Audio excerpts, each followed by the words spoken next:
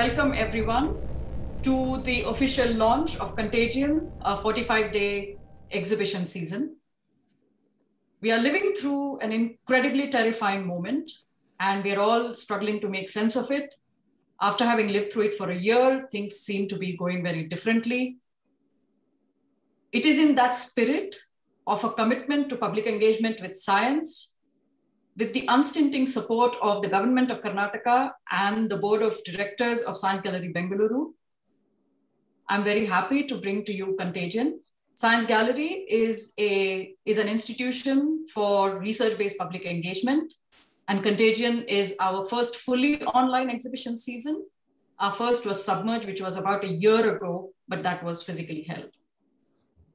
Our content partners for this event are the Robert Koch Institute, and we're extremely proud to be associated with them on such an important endeavor. And I'm happy to say that Professor Lothar Wheeler, the president of the RKI, is amongst us today. And Professor Dale Sanders, the director of the John Innes Center, who we've also had the pleasure of working with on a previous exhibition, is also amongst us today.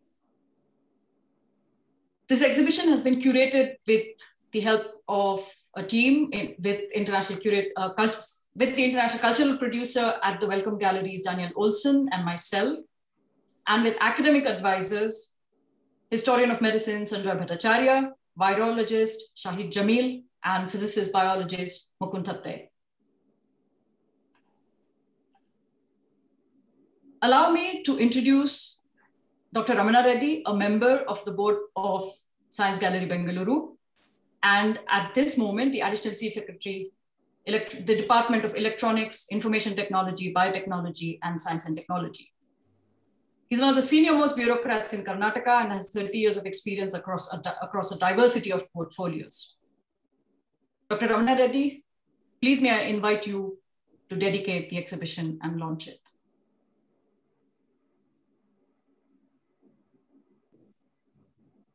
Yeah, thank you, Jahnavi. Greetings to one and all present at the virtual platform today.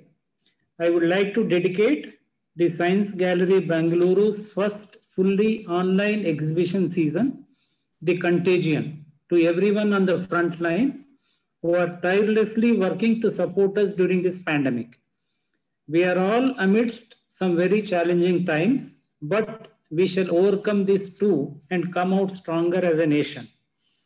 A warm welcome to all the dignitaries present here at the launch of online exhibition that explores the phenomenon of transmission of emotions, behaviors, and diseases. Warm greetings to Chairperson Dr. Kiran Mazumdar-Shaw and the Board of Directors of Science Gallery Bengaluru, Sheila Jasanoff, Professor of Science and Technology Studies from the Harvard Kennedy School, Professor Chandrima Shaha, President of the Indian National Science Academy, and Professor Wheeler. As the citizens of the world, we must make evidence-based decisions and act together to reduce the transmission of the virus. However, in order to achieve this, the public must have free and open access to validated and accurate scientific information and expert insights. It is here that Science Gallery Bengaluru, with its timely and responsible public engagement program on Contagion, plays an important role. As the government, we see it as our responsibility to empower current and future generations with the knowledge and the means to tackle future challenges. It is therefore a priority for us to establish and strengthen public institutions for learning and research.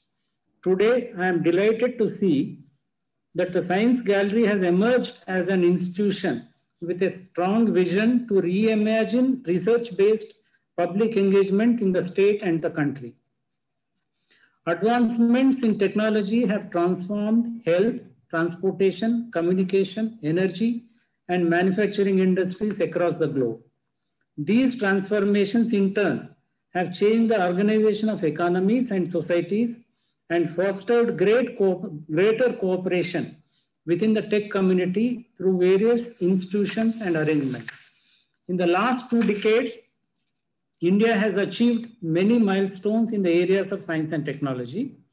It is commendable that in a difficult year, Government of India has managed to complete an expert-driven, bottom-up, evidence-based and inclusive draft of the 5th National Science, Technology and Innovation Policy 2020. The fight against COVID-19 has shown us that we will take science and technology more seriously than before. When we talk about S&T in India, Karnataka is always spoken with high regards. We have a very conducive atmosphere which has enabled the growth of tech and innovation. Premier institutions like IISc, ISRO, NAL, Jawaharlal Center for Advanced Scientific Research, Ramana Research Institute, NCBS, CSIR laboratories, CENS, and many other prominent R&D centers have their establishments in Bengaluru. We have a vision group on science and technology constituted in October 2008 under the chairmanship of the distinguished scientist Bharat Ratna Professor C.N.R. Rao. It is the advisory body to recommend science and technology programs relevant to the current days. Over the last 1 decade, our department has provided funding to a larger number of higher education institutions and universities for encouraging research, setting up centers of excellence in science and engineering education, upgradation of science education related infrastructure in science colleges, and for awarding several individuals for development of innovative ideas and their research publications. Establishments like Science Gallery Bengaluru has a mandate to empower the young in Bengaluru and in India. The young mediators who you will all meet at the exhibition are the future ambassadors of science in our society. I hope that they will inspire many more citizens to join them in conversations and collaborations around science. It is indeed wonderful to know that the scientific community, policymakers, apex bodies, and funding agencies are continuously striving to progress in various areas of arts, science, and technology of the ecosystem. Bengaluru has always been recognized as science and technology capital of India, and with events such as the one we witnessed today will propel us to reach new global heights. I would urge all of you to explore the exhibition as well as share Contagion as a public resource that could help us make better sense of these unprecedented times. Please stay home, stay safe, and take care. Thank you. Thank you very much, Dr. Ramana Reddy, and for launching and dedicating the exhibition to our frontline workers. Kiran Mazumdar-Shaw does not need an introduction, neither in India nor abroad. A pioneering biotech entrepreneur, a healthcare visionary, a global influencer, and a passionate philanthropist. She's the founder of Biocon, the proud recipient of 2 of India's highest civilian honors, the Padma Shri and the Padma Bhushan. She was also honored with civilian honors from various countries, Australia and France, two among them. We are really proud to have her as the chairperson of our board of directors. May I invite you, Kiran, to give the opening remarks for the launch, please. Thank you, Jahnavi. Let me start by welcoming the President of the Indian National Science Academy, Professor Chandrima Saha, President of the Robert Koch Institute, Professor Wheeler, Professor Sheila Jasanoff, Professor Dale Sanders, and of course, our own Dr. Ramana Reddy, and my fellow board of members of the board of directors of the Science Gallery Bengaluru. I would like to thank everyone who has joined us here today for the launch of Science Gallery Bengaluru's first fully online exhibition season, Contagion. Science Gallery Bengaluru is a new public institution whose mandate is to bridge the chasm between science and society. The present pandemic emergency in India and across the world has ignited the societal interest in science. People want to understand how viruses infect and spread and cause such havoc. How does our immune system work and overcome the viral attack? How do different vaccines work, etc., etc. We have therefore chosen in a very timely way to start our online exhibition series on the theme of contagion. We have brought together not just leading scholars across disciplines to share their knowledge, but also leaders of industry and members of the public, especially young adults, to begin a critical cultural conversation around the science of pandemics. Science Gallery Bengaluru is unique in that it is the only science gallery in the global network that was set up by the government.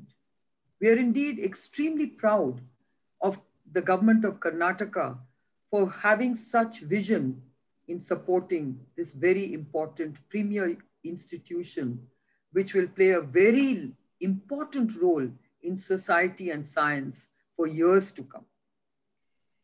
It has been successful in bridging academia and industry together to create a public institution for research-based engagement.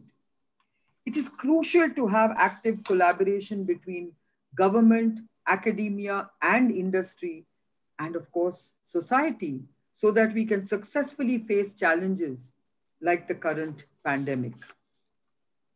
The COVID-19 pandemic has actually exposed the strained relationship between science and society. Vaccine hesitancy is an example of this. Science Gallery Bengaluru and its programs will play an important role in shaping a culture of evidence-based decision-making and, more importantly, scientific debate in our everyday life. Let us be led by science and scientific rationale, and not by anecdotal evidence and opinions. The gallery requires support from all of us: government, philanthropists, industry, academia, and of course, all members of the public, to be able to reach out and impact the lives of as many people as possible. So I do encourage you all to come and participate and share the resources of Contagion widely. I also call upon the young people who are participating in the exhibition season to use this as an opportunity to engage with experts, fearlessly ask questions, and think about the future. This is your platform. This is your platform to interact and ask important questions. I look forward to hearing Professor Sheila Jasanoff's lecture this evening and exploring the exhibition online. I invite you all to join Science Gallery Bengaluru on a thought-provoking journey over the next 45 days as we attempt to find ways of knowing and understanding the contagion. Please stay safe and get vaccinated as soon as possible. I really want to conclude by saying this is a very, very difficult and trying time, but let's be led by science. Let's be strong. Let's be brave. And as my very dear friend, a colleague, Dr. Ramana Reddy said, let's overcome this pandemic with a sense of confidence and courage and hope. Thank you. Thank you very much, Kiran, for your encouraging words, and of course, also for your call for getting vaccinated as soon as possible. Thank you, Kiran. And now on to today's lecture. Professor Sheila Jasanoff is the Pforzheimer Professor of Science and Technology Studies at Harvard Kennedy School. A crucial pioneer in her field, her work explores the role of science and technology in law, politics, and policy of modern democracies. She founded and directs the Science and Technology Studies program at Harvard, and previously she was founding chair of the Science and Technology Studies department at Cornell. I'm very proud to share with all of you that she was recently elected to the American Academy of Arts and Sciences, a recognition that was far, far, far long overdue, and at the same time also elected to the American Philosophical Society. Today's lecture is supported by the Indian National Science Academy. May I please invite you, Sheila, to take over. Thank you. Thank you, Janavi, for the introduction and for the invitation as well. I'm truly honored to be present at this occasion at the launch of this online exhibition season on Contagion. And I would like, first of all, to thank you and your team, most prominently Madhu Kamak, who's been in regular correspondence with me for the chance to participate in this extremely important occasion, and also to Dr. Ramana Reddy and to Kiran Mazumdar-Shaw for their introductions and for their reminders how timely this entire enterprise is. And with that, let me share my screen and launch into this evening's lecture, this morning for me. We have all become used to this particular place where Zoom rears its head and tells us what we can do and what we can't do. And the dependence on technology, which is often illustrated in these settings, is obviously a theme that has been with us for this period. So as the speakers, Dr. Ramana Reddy and Kiran Mazumdar-Shaw and Janavi Falke herself have reminded us, we are in a moment of troubling circumstances in India. And I felt that even though I'm going to talk to you today about research, it would be inappropriate not to acknowledge the situation that we're in. So this is the Johns Hopkins University statistical dashboard on which we have all been seeing the progression of the disease. And this is a snapshot I took just a few hours ago. And you see that the global mortality rate has climbed above 3 million. And you see India's numbers, unfortunately, inching up there on the right-hand side. It's still nothing like the numbers that have appeared in the US and in Brazil, but nevertheless, these are extremely troubling numbers. And especially at the launch of an exhibition season and with Kiran Mazumdar-Shaw's exhortation to make this our space, this exhibition, and more generally, the Science Gallery's work in public communication of science and technology, it's important to remember that stories are not told only by statistics. And regardless what your particular connection is to India, and mine, of course, is very close, though I've lived in the US for the bulk of my life, it is these other kinds of pictures that are dominating our consciousness, and we are grieved beyond measure at the kinds of stories we're hearing. And I think it would be quite inappropriate for me as a scholar simply to talk about what research tells us without acknowledging that these are human beings and human lives that we're seeing devastated, and the virus taking its toll through this troublesome word contagion is something that we should approach with the utmost respect for people who are coping with the disaster on the front lines in a way that I, in my academic citadel, can only imagine and cannot participate in. So I did not wish to begin without some words of respect for the lives that are directly affected and influenced by these things that to some extent I have the luxury of observing from a distance, but I'm not distanced, not in spirit and not in emotion. So for the last more than a year now, 16 months or so, I've been engaged with colleagues in a very wide-ranging study looking at public and governmental responses to the coronavirus in 18 countries on our side, but we have been colleagues with another group that has been looking at 5 countries in Africa. And just to give you an idea of the spread of this research, the countries have been highlighted on this map that you see.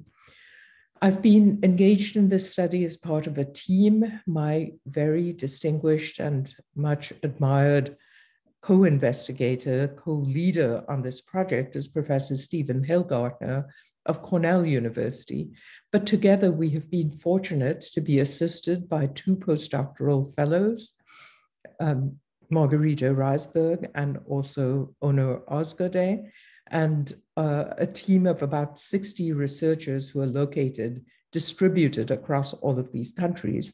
And so before I present some of our results, I would like to thank Stephen Hillgartner and all of our team for participating in this attempt to make sense of this experience that the world is going through, and of course, the US and India very prominently. So here you see a different rendition of these countries divided up into continents, and you see that there is high representation in our project. We're ranging across 5 continents and with 18 countries, as I've mentioned, and with teams reporting monthly or even more frequently their knowledge and understanding from their on-the-ground experiences. So what I say is based on these country reports that we've been gaining and gleaning since about April of last year. So the first thing to say is something about the comparative framing and formulation of this project of ours. On the one hand, it is a pandemic, and the term pan means that it's everywhere, it's worldwide. And of course, the spread of the virus does not understand borders in that sense. So why should we be looking at nations instead of at a global response?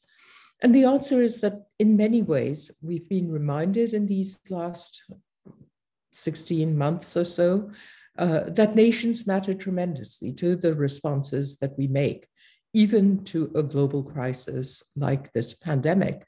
And although this is not the topic of this exhibition, you may be reminded that the world is facing another crisis, climate change, that will involve very similar kinds of interrogations of ourselves as we're organized into nation states. And so just a reminder that the territorial borders matter in the response, even if the virus doesn't recognize the borders. To date, it's the national measures that have dominated how people are responding in the policymaking world. And these national responses have tremendous international implications for individuals as well as for populations. So I was reminded recently by a fellow in my program who is from Australia that one of his parents had traveled to the Philippines shortly before the outbreak became severe. And for more than a year now, this Australian citizen from the Philippines has been unable to go back to Australia because of Australia's prudent closing of its borders. But that means that citizens of the nation can even be stuck elsewhere. And I think we're all familiar with stories of that sort. Currently, I don't know how many of my South Asian friends and colleagues, Indian friends and colleagues, have mentioned that they cannot come and be with their families because of the restrictions that have had to be put in place against the contagion. So the experiences of a nation affect the responses. And to some degree, this exhibition is a historical one. So it's also useful to remind ourselves that we're approaching the crisis with different historical understandings and prior experiences with what to do in these kinds of situations. And yet, the fact that there are these different responses, they offer opportunities as well. They offer opportunities for us to learn from one another. And this is one of the payoffs, one of the purposes of this research project that we have been undertaking. So to go back a little bit about experiences, of course, we've had outbreaks in the past, and now this time the world is approaching the outbreak with a different set of resources of computerization and data gathering. And we're reminded daily that data science is playing a very important part in our lives, as also are the communications media. So most of the major newspapers that I read have dedicated pages to the coronavirus outbreak. The New York Times, for instance, has a mapping service that tells you weekly, if not daily, what the situation is with the virus. And this map, which has the usual kind of coloration that the darker you get, the worse is the severity and intensity of the disease and of the infectivity and the death tolls. This gives you a snapshot of where the virus is lodged and to what degree. And of course, we see certain patterns. I mean, so entire continents like Africa are faring very differently from Latin America. I mean, just from the spectrum of the colors, you see that in spite of the gradations within Latin America, on the whole, the entire continent there is much more severely affected than Africa. So while we're looking at the contagion through these kinds of maps, we're immediately led to ask questions. Why is it that although the virus is everywhere, it is not behaving in exactly the same way around the world? And of course, within India, we know that there has been a progression and different kinds of charts and graphs tell us about that, and I'll come to that in a moment. But the contrast between the previous map and this one is one that we should dwell on. So in this map, which is a map of the Global Health Security Index, we're looking at the ways in which countries were rated vis-a-vis their preparedness to meet crises like pandemics. And here we see a very different distribution of the colors. So again, light means good and dark means bad, for whatever reason the map makers have hit upon. And so from that standpoint, we see that the African continent was rated very low on the Global Health Security Index. That means that on the whole, the African continent would be relatively ill prepared, poorly prepared to meet the contagion, whereas on the whole, North America and Europe fared well. And as we'll see, the US, in fact, was rated #1 on the Global Health Security Index. So one might ask immediately, why is there this discrepancy between what science told us about a country's readiness to meet the virus and the facts on the ground of the country's performance once the virus did hit its borders? And this is one of the puzzles, one of the central puzzles that we've been trying to make sense of through our own comparative study over the last several months. So how does one even begin to compare how countries are faring? And one way is to look at numbers, but to look at numbers as fractions and not as absolute numbers. So if you look at the absolute numbers, as we saw in the Johns Hopkins map that I showed you early on, you will have seen that the US was rated top because in absolute number of deaths, the US is still leading the world, followed by Brazil, followed by Mexico, and followed by India. But if you look at deaths per million, which is a fractional term, India is highlighted here in blue, and you see that the lineup of the countries is different. So even the USA, which in absolute terms has not been doing very well to prevent deaths from coronavirus, you see that the US in percentages in deaths per million ranks below half a dozen other countries. And for some reason, Belgium, which is a European country, and you'd expect Belgium to have the same kinds of resources as, say, the Netherlands or, say, Germany or France. But Belgium has been faring particularly poorly.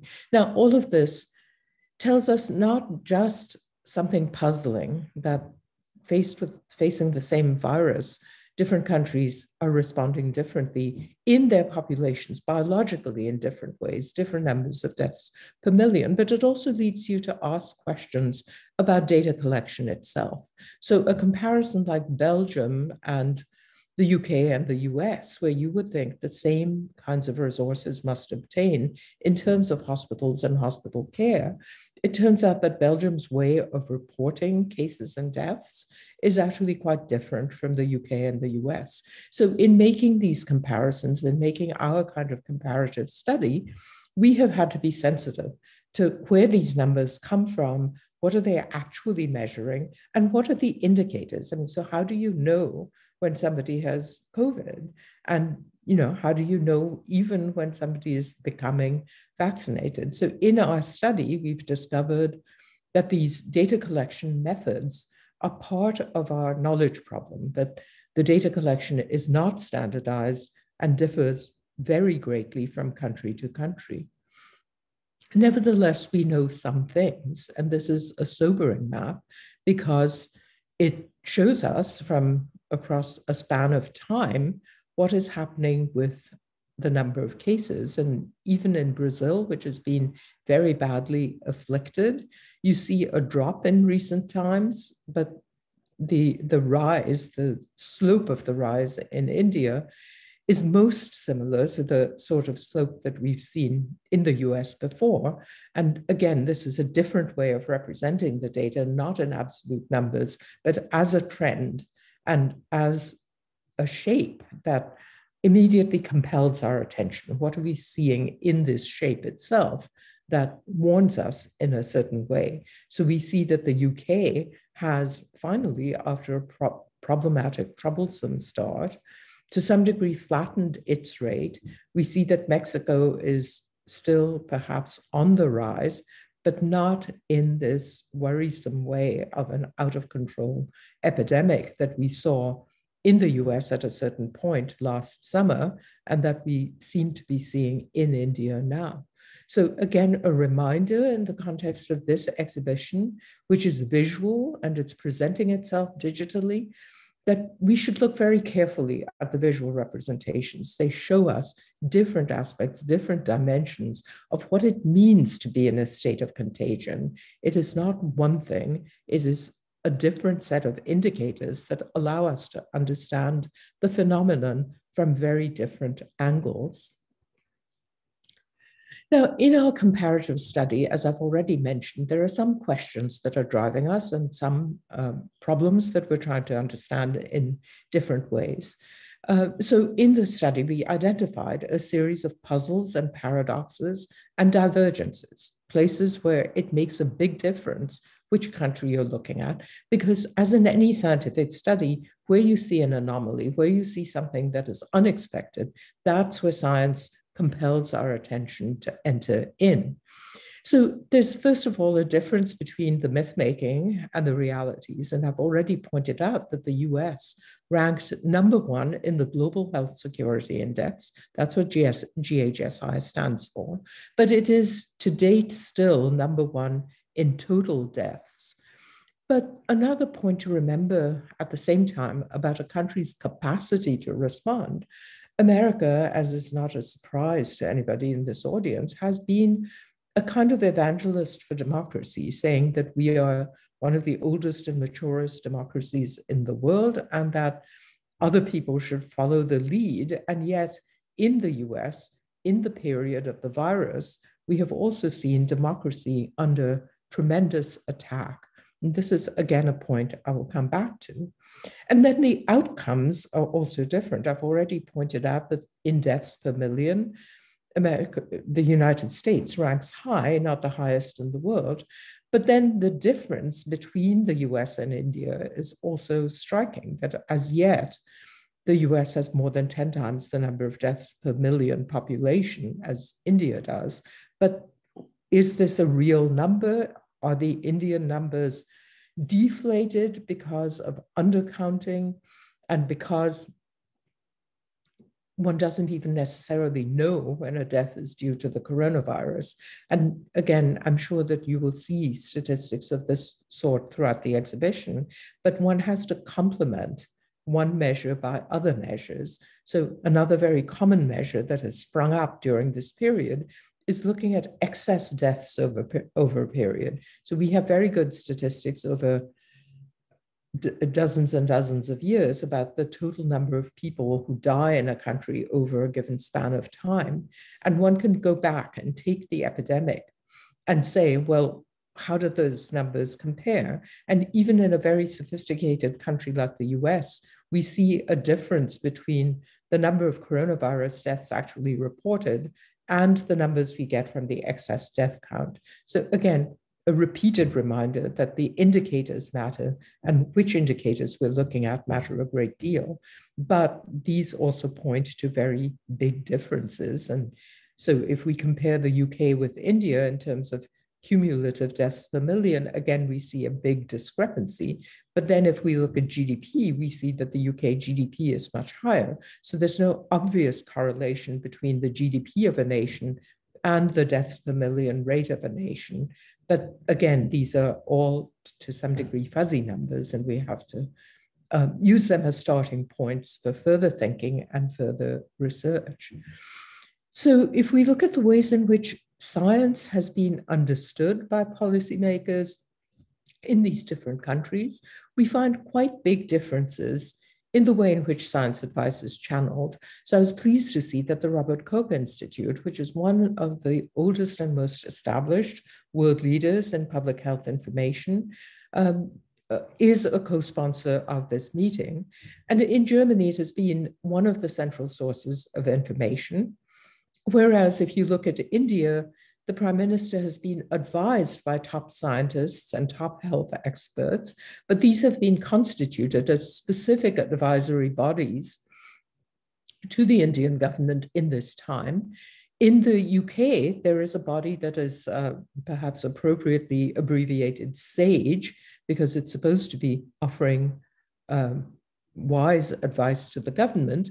But there are other scientists in the UK who have been less than satisfied with the kind of advice the UK government is getting via SAGE. And only in the UK, there is actually a breakaway other scientific advisory body that has named itself the Indie SAGE for Independent SAGE, and it's offering somewhat different policy advice from what the government is offering. So one can ask questions about the ways in which a country is receiving advice and what bearing that has on the nature of the decisions that that country will be making and is making, and how in turn does that reach back to what this exhibition season's purposes is. How does that relate back to citizens and the ways in which they are understanding the science?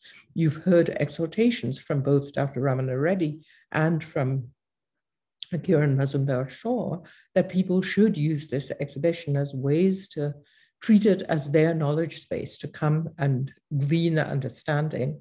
But among the things that we need to understand also are the ways in which knowledge is making its way upstream to the decision makers. And this is one of the areas of difference that we've been investigating as well.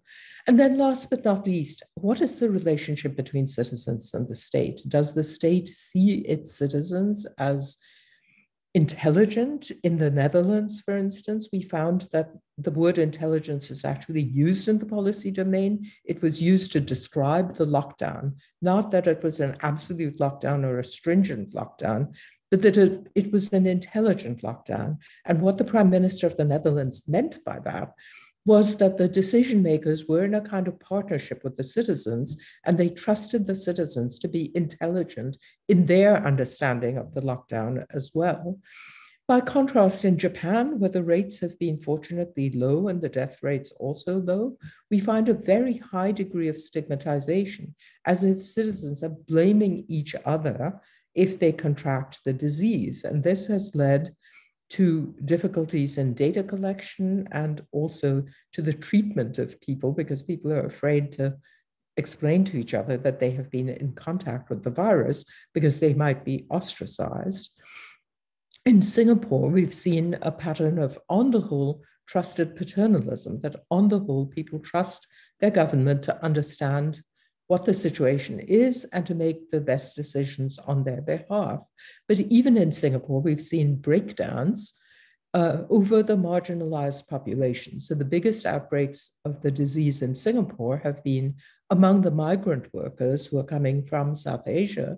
And then recently there was a controversy over an app that was supposed to be a tracking app, a digital device, where the government had assured citizens that their data would be private, but it turned out that the police were using these data as well. And that has resulted in a kind of distrust of what the government is doing. So again, it's important in this changing, evolving emergency situation to remember that the way in which the state cultivates its relationship with its citizens is a very important factor in how we are dealing with the pandemic. This is just a chart actually from several months ago, but it is one of the comparative products of our project, showing how different countries are representing the phenomena to their own citizens. So in the center there, you have different Latin American, the bottom curve, for instance, in the center is from Peru. On the left, you have a couple of representations from Europe. And then on the right, you have a couple of representations from Asia. So the very bottom right curve is the one from China. And of course, it conveys a great deal of information because China was the origin of the coronavirus, but China has also been extremely effective in stamping out the virus. And it has been one of these bellwether cases, one that we have to understand to see what it takes if the virus is already established in the population, what kind of measures then have to be undertaken to come to grips with it. And unfortunately, there's not time to dig into the background of each of these representations, but it's just worth pointing out that different countries are telling their publics what is going on through their own representations, which look different from one country to another. Our own investigation quickly came to the conclusion that we could not look just at the biological progression of the disease, and indeed that we needed to look at three different systems as they are interacting with one another: the health system, the economic system, and the political system. So you can see our study, the one that is based at Cornell with Steve Hilgardner and myself at Harvard, as an investigation in three different parts: the interacting health, economic, and political systems, confronting the same challenge. So the coronavirus has been depicted in various ways as an invader, but in this image as almost an alien invader with these colorations that we associate with visitors from other planets. So it's the same invader coming and lodging in these different systems. And one of the concepts that we've developed in the project is the idea of public health sovereignty. So to what extent is the virus seen as challenging a kind of state-like apparatus that most countries have erected over the last 100 years?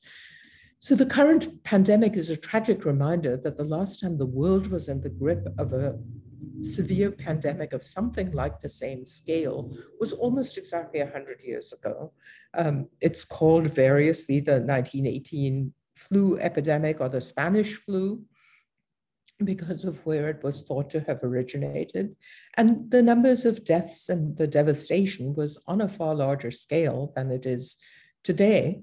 But it is also the starting point for many ideas for how to set up public health responses in a pandemic. And people still go back to images and to responses of this sort. So this is an emergency ward that was set up in the United States, but we've seen similar images actually in play.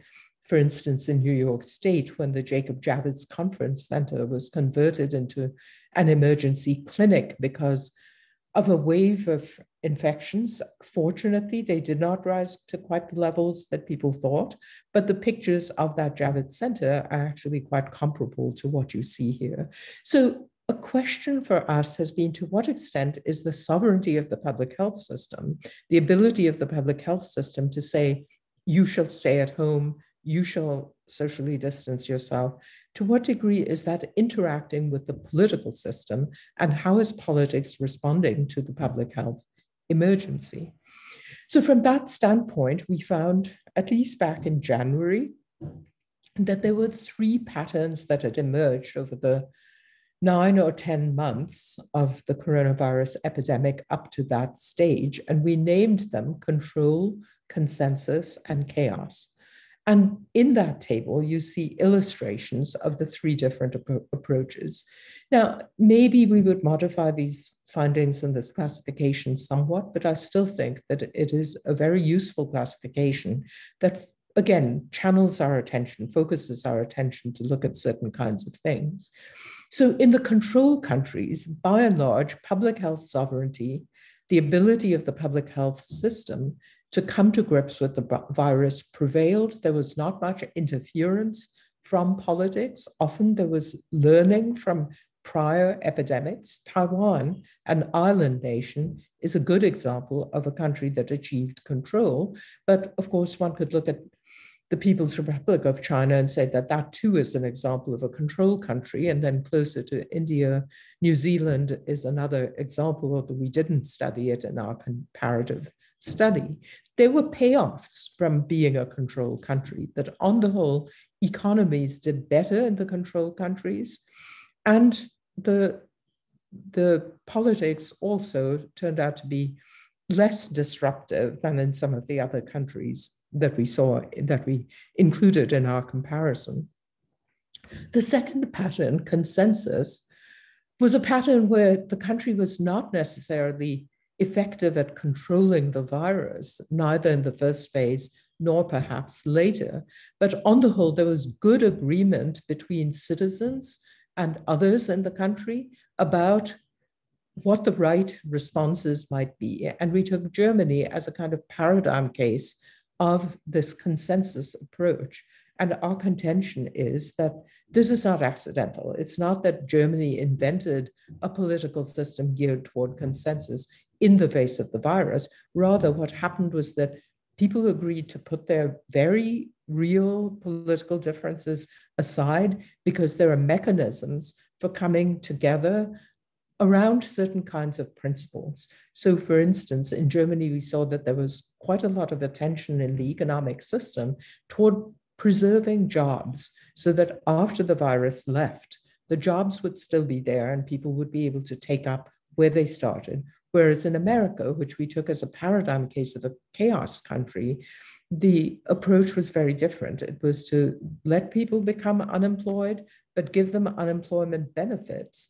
But as we're seeing now, even when the economy comes back to life, as we hope it will in this year, there's no guarantee that people will find jobs or the same jobs. So one sector that has been extremely adversely affected is the holiday recreation restaurant sector, and people are not going to get those jobs back.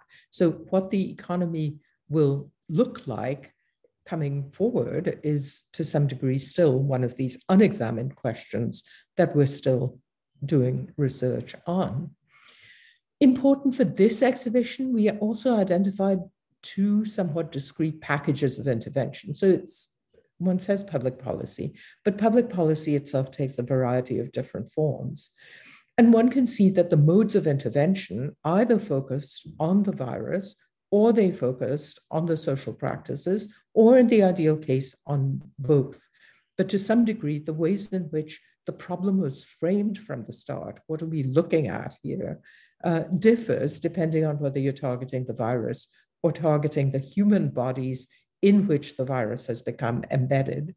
So the initial frame for targeting the virus was like that picture I showed you. The virus is a foreign invader. I might even have said an alien invader in a sense. And when that is the focus of your public policy, then you erect boundaries and borders. And so the border controls are part of a series of activities that were trying to keep the virus out, away from human bodies. And you can go down that table and look at these differences. For those who are interested, I will show our website at the very end of this talk, and there you will find a downloadable paper in which you will find tables like this laid out if you're interested in following this up. And if one of the organizers wishes to put the URL in the chat, please feel free to do that from the compcoreproject.cornell.edu. So while we were doing this research, we found lots of conventional wisdom about how to tackle a pandemic. And by and large, we found that there were some important fallacies. So especially last year, everybody was talking about the playbook to tackle an epidemic. And so the first sort of presumption was that you can hand over a playbook, a play-by-play designation of what the public health authorities should be doing to manage the plague. And it turned out that those kinds of playbooks are not very useful, partly because it's not the same war each time, and the lessons you've inherited from the prior war do not necessarily hold up in this one. Secondly, everybody expected that politics would be shelved and people would be listening to the health authorities, and it was an emergency, and therefore policy is what would be important. And across our countries, we found that this was a fallacy. In some countries, there was indeed a kind of suspension of politics as usual. This was true in our consensus countries and our control countries, but not in our chaos countries.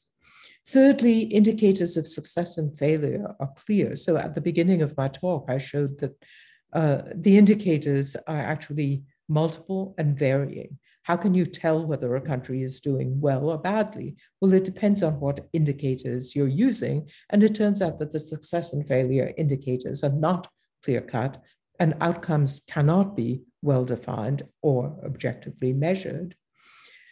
Fourthly, people thought that science advisors would bring rationality into government, and I've already indicated that the science advisory role is conceived differently in the different countries, and therefore science advisors have not been able to always point the decision makers to the best possible decisions. And I think in India, you've seen some of these discrepancies between what public health experts are saying one should be doing and what decision makers have allowed their publics to do in a certain sense.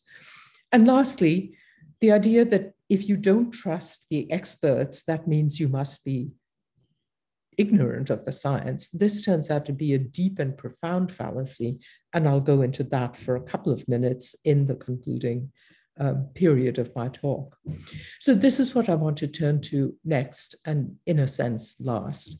So we are living in a century now, the 21st century, which is dominated by expertise, that there is hardly anything in our lives which we can do without experts. And Dr. Ramana Reddy pointed out right at the beginning that Bengaluru, where this exhibition is taking place, is the science and technology capital of India, according to many measures. So most citizens of Bengaluru and most people watching this talk or coming to this exhibition will not need to be reminded that expertise matters, that scientific knowledge matters.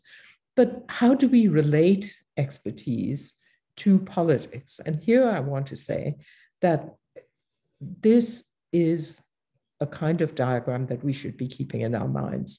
So India is a democracy. The United States is a democracy. People often say that the history of the 20th century was toward greater and greater democracy or democratization.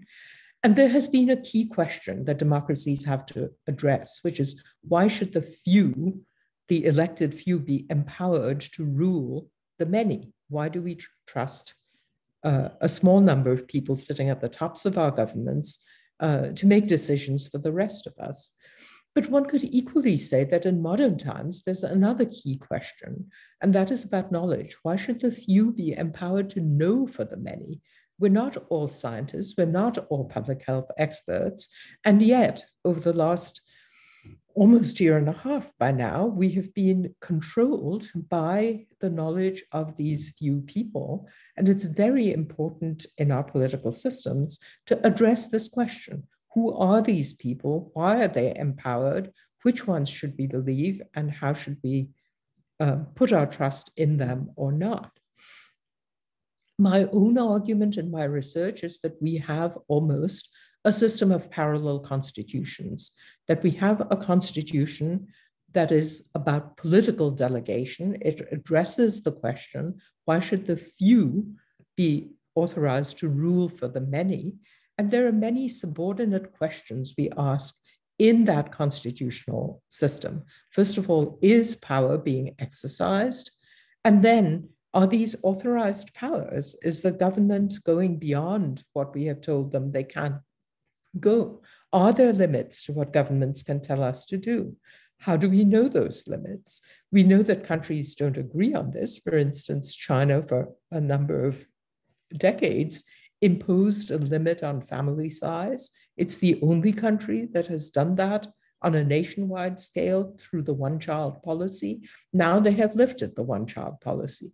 But one could ask, well, what were the limits and how did we know them? Who can challenge them? By what processes? And are they represented? Are these people represented? And if so, by whom? But we can equally say that in the modern world, there are questions of epistemic delegation, the knowing for the few, which are implicit. And here we can also ask certain questions, which my hope is that this exhibition allows people to explore. So in a world without borders, who is authorized to know for us? Does it make sense to talk about epistemic subsidiarity, that it is okay to know and understand and measure and record things differently in different parts of the world and even in different parts of countries? How do we think about the future? So the present, the political delegations are mostly about the present. What about futures, and how do we think about them? And how do we construct expertise? Whose responsibility is it to convey knowledge? These questions lead to a set of ideas that are about the constitutional role of science and expertise. And I will just leave this as a set of propositions that are widely believed, that you can't have accountability without science. But then we have also discovered that science is not immune to politics. It is very much embroiled in and caught up in politics. If you get the mix of science and politics wrong, you can have a set of responses that completely cut against the words of Kiran Mazumdar-Shaw, which were go and get vaccinated as soon as possible. Because in America, but also in many other countries, we are seeing a phenomenon of vaccine hesitancy or reluctance, as represented in this photograph. And it matters. It matters on a countrywide basis. And we can see, for instance, that this picture in Kuwait shows a very orderly implementation of public health sovereignty, with everybody sitting carefully, social distancing, lines upon lines of people being extremely obedient. Whereas this is an evocative picture from the state of Michigan in the United States, accusing the governor of Michigan, Gretchen Whitmer, named in that poster, of being in effect a Nazi for carrying out her gubernatorial responsibilities in response to public health advice. So here you see two countries with completely different responses of how the political system and the public health system will respond. How will political sovereignty and the citizen respond to this matter of public health expertise? I've already mentioned that our research is summarized on a website, and please feel free to visit it. A recent article that Steve Hilgardner and my other colleague, Benjamin Hurlbut, and I wrote in Science Magazine deals with some of these questions. If you go to our website, you will be able to download that article. And with that, let me again thank you for this opportunity to speak on this important occasion of the launch of Contagion. I unfortunately have to leave immediately for another engagement, but it has been a privilege and an honor, Janavi, to be present at this launch. And I would like to thank all of the organizers enormously for the opportunity and for the educational benefits that you are bringing to Bengaluru and beyond to the entire world. Thank you very much. It's been fantastic. You've given us a lot to think about, as usual. And I have put the links to the study as well as to the report in the chat box. So those of you who are interested, please go look at it. Thank you again, Sheila, and with all good wishes from Bangalore. Hope to see you soon. With this, our exhibition is formally open. I want to thank the many people who've made this exhibition possible, the artists and contributors and speakers and facilitators, numbering 68, all of whom you will get to meet over the next 45 days. I'd love for all of you to fill the feedback form so that we know what it is you expect and what it is we can do better, and what it is that you'd like to see happen in the next 45 days. We have room for dynamic programming. Our website, the exhibition website, nowtransmitting.com, will be live very shortly. And with this, the exhibition is open. You will also get to see a fully replicated Kannada website of the exhibition. So those of you who are more familiar with the Kannada language will be able to see the exhibition in that language too, with some of the programming also being conducted in Kannada. Last but not least, I would like to name our partners who have made this exhibition possible. I named our two content partners, which is the Robert Koch Institute. And thank you, Professor Wheeler and Esther Maria, for all the support you've offered us so far. The John Innes Center, who have been wonderfully supportive of our works right since our previous exhibition, Phytopia. Alongside, we also have some very, very prominent and eminent program partners who we are proud to associate with. The DBT Wellcome Trust India Alliance, who are supporting all of the workshops and masterclasses for young adults, which will be running with the speakers and the artists through the 45 days. The Indian National Science Academy and Professor Chandrama-Shaha, who have supported the public lecture series, including this lecture. The Chennai Photo Biennale Foundation, with whose support we have launched a public call for photographs of the pandemic, which will be chosen, a selection of those photographs will be soon online for everyone to see. Again, our sort of repeat supporters who have been with us, in fact, right since our second exhibition, and this is our fourth, the United States Consul General in Chennai, for their continuing support for our programming.